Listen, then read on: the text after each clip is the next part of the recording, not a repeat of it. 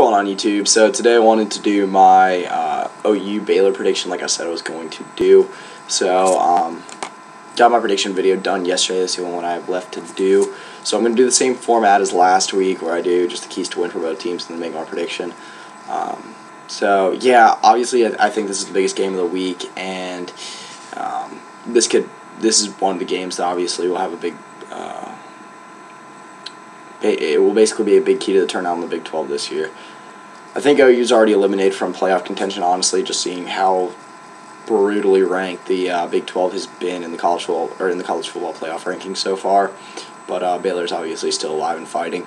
So yeah, go and start with my keys to win for OU. So my first one is never be down by more than 10. Now, if OU lets Baylor get away like they have the last 2 years, then it's going to be a long day for OU trying to play catch up. They do have the offense that can put up a ton of points when they need to, but you know, I don't think that's their style to be able to just get in an absolute dogfight shootout like Baylor can do. Anyway, next one is Baker Mayfield. I think he has to have more passing yards than Jarrett Stidham. I don't know if he has to, but I'd say if he does, then OU's definitely going to win the game. If not, that means that something drastic went wrong. You know, Jarrett Stidham passed for 419 last week, and Baylor still almost lost. So, you know, my thing is, if Baker Mayfield can outpass Jarrett Stidham, then I think they're definitely going to win. And then next one, and I think this is the most important one, is let the running game take over. Baylor's defense hasn't been exceptional so far this year, or really in years past. If you let Samaje Perine,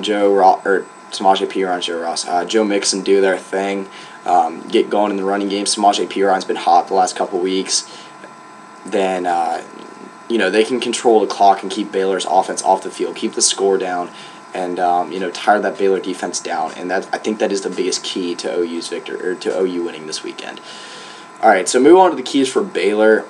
So the first one is get Baker Mayfield uncomfortable in the pocket. This kind of goes back to what they did last year to Trevor Knight. You know, get him uncomfortable, get him moving. You know, obviously still contain him. Sean Oakman and Andrew Billings have to have a big game.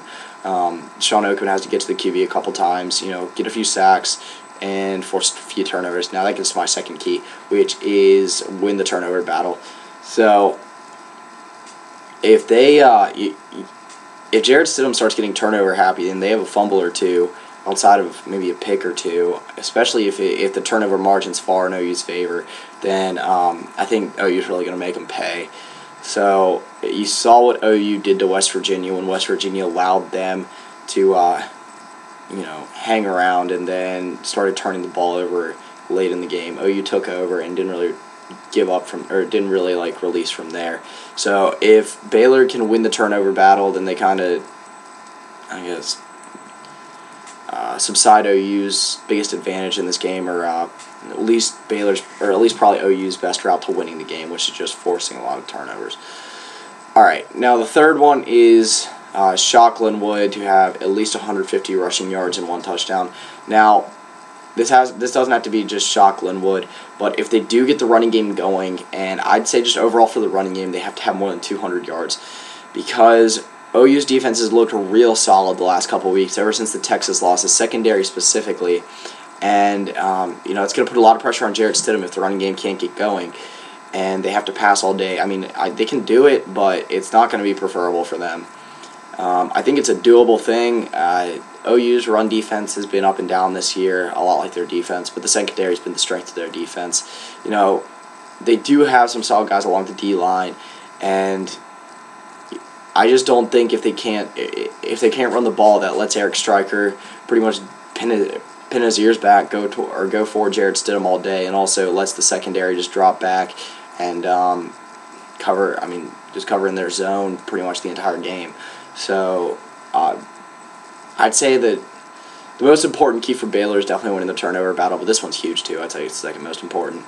All right, so those are my 3 keys for both teams. Now my actual prediction for the game is Baylor winning.